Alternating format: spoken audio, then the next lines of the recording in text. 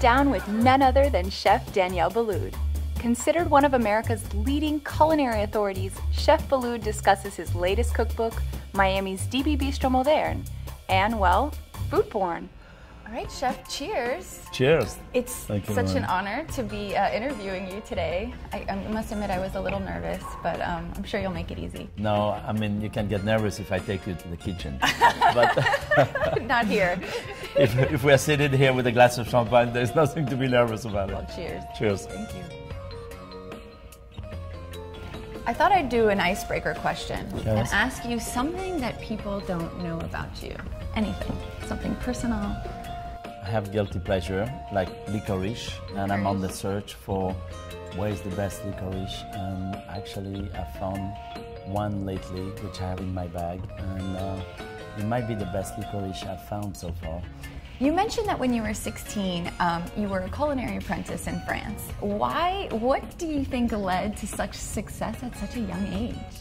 By the time I was 16, I knew that cooking was what I liked. It's not only cooking, but I was interested about wine. I was interested about what was going on in the front of the house.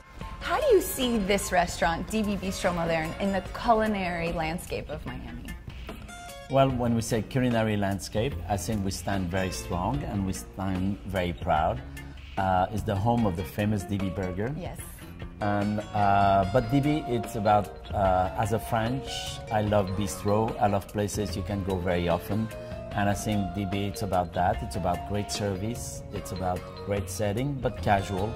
And great food, but approachable, light, tasty, homey, soulful, and French. You've talked about service, and service is everything for you, especially in Danielle in New York. Very much.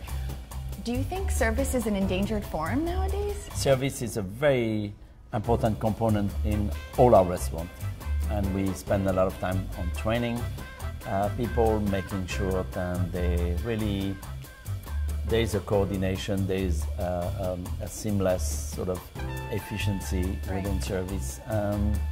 The customer is not there to neither spend the evening or the day with the waiters, but we want to make sure that the presence is felt positively.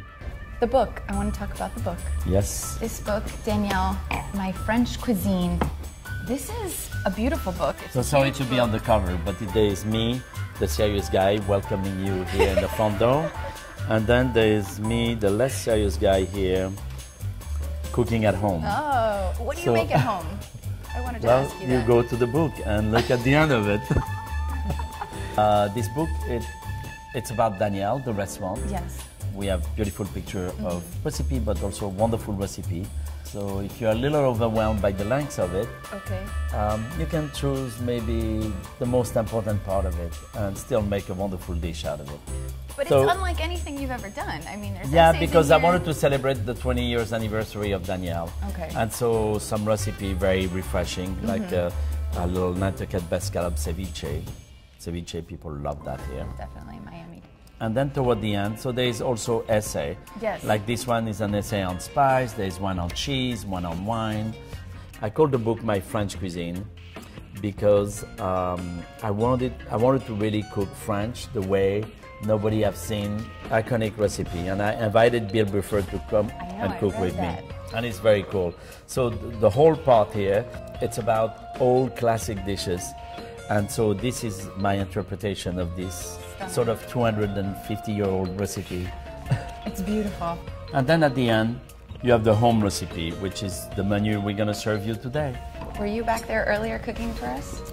I've been cooking for 3 days in Miami. Okay. This is the Food and Wine Festival. I was, last night we were cooking at the Wolfsonian Museum with Tony Bourdin, Eric Ripert, Andrew Carmelini, and François Payard. We were a good bunch. Yeah. What are your thoughts on those people that like to take pictures before everything that they That's awful, yeah. and I'm the most guilty myself as well. Really? And okay. So etiquette on phone is becoming a real issue.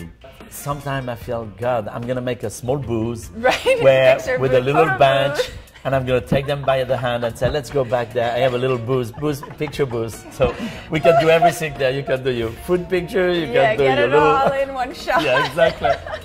Well, cheers. Thank you so much. Thank This you was very so much much. fun. Well, I love Miami.